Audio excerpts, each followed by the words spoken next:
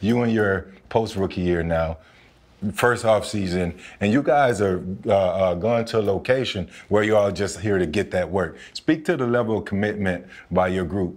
Yeah, it's big, man. It's big. You love hearing guys like anyone in the NFL could say, man, I want this, I want that. Like everyone should have like that want to, like they can talk about it and it sounds great and everyone's on board and it's a rah-rah type thing.